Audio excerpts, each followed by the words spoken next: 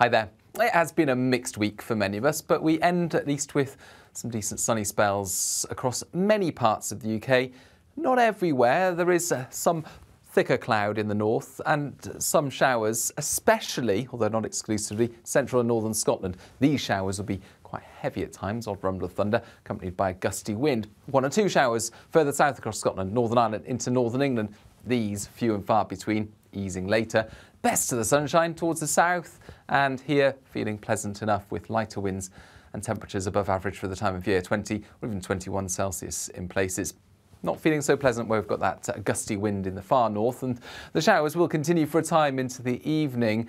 Certainly that wind will continue for some time, but eventually overnight the wind does ease. Now, across much of the country, clear skies developing fairly extensively. That, of course, combined with light winds, will allow temperatures to fall away. The odd mist and fog patch forming, especially across these sheltered southern parts. And it's going to be a cool night.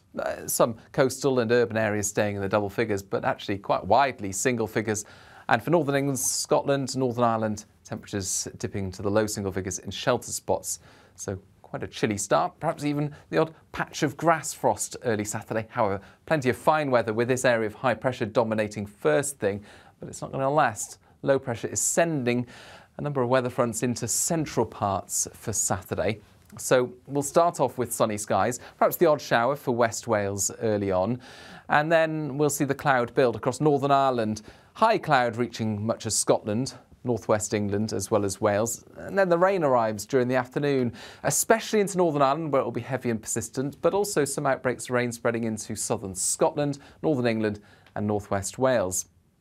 That's going to be accompanied by strengthening wind. Risk of gales around some Irish seacoast, not as windy as Storm Agnes, but a blustery day nevertheless.